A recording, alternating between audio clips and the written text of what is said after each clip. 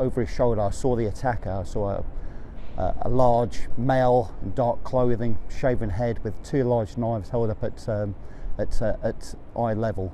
PC Palmer was just in front of me. He'd already shouted to the crowd, "Come in here," and waved people in as a place of safety. The other colleague there had shouted, "Close the gates," but there just wasn't time to shut the gates. He had emerged through a crowd. He'd looked at nobody in the crowd.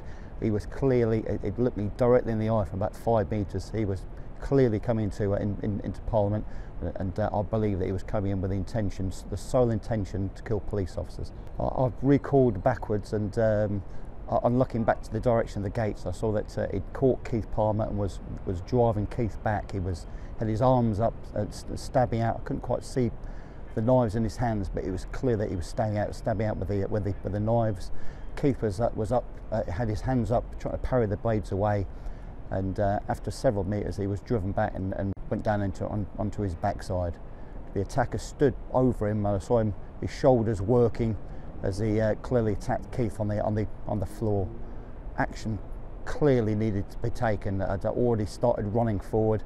His right hand side was to me. I'd lined him up. I was going to strike him with a shoulder barge, rugby tackle to his right side, and put him to the floor.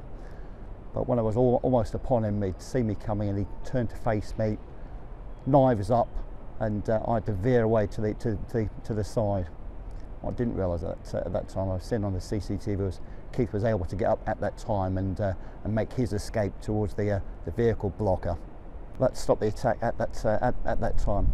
Luckily, a dark vehicle was driving out, and the vehicle blocker had dropped, and a barrier had raised, enabling Keith Palmer and myself to run through, seeking armed officers and the protection of armed officers. And already in sight, coming up the cobbles, were two close protection officers with their handguns drawn.